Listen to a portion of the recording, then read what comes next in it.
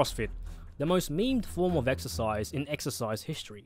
But why is that? Could it be because they perform pull-ups the correct way? Is it because they are notorious for their effective programming? Is it because they hold more interesting bouts of entertainment than the Olympics themselves? All very plausible explanations. Let's find out exactly why CrossFit is the meme of fitness.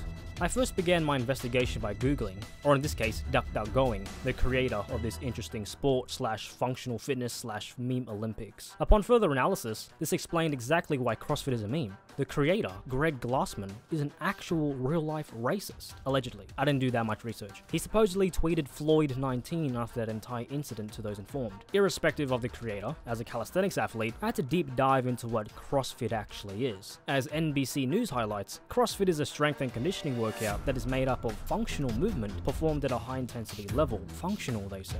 Interesting. But why is it, reflective of previous evidence, that their workouts seem like a bunch of adults throwing weights around like toys? Now poses the bigger question, does one actually get results from doing CrossFit? Considering their workouts approach to the HIIT style of training, does it improve fitness, conditioning, or weight loss at all? On a more serious note, CrossFit is actually a pretty good method of training to improve fitness. As a broad goal, I have a close mate who did CrossFit growing up, so it's supposedly pretty good, despite seeing all that nonsense online. Yes, they disrespect calisthenic athletes by doing butterfly pull-ups and getting themselves hurt. Yes, they disrespect weightlifters by doing a bunch of made-up combo exercises, like they're training for a Mortal Kombat tournament. And yes, they disrespect Olympic athletes.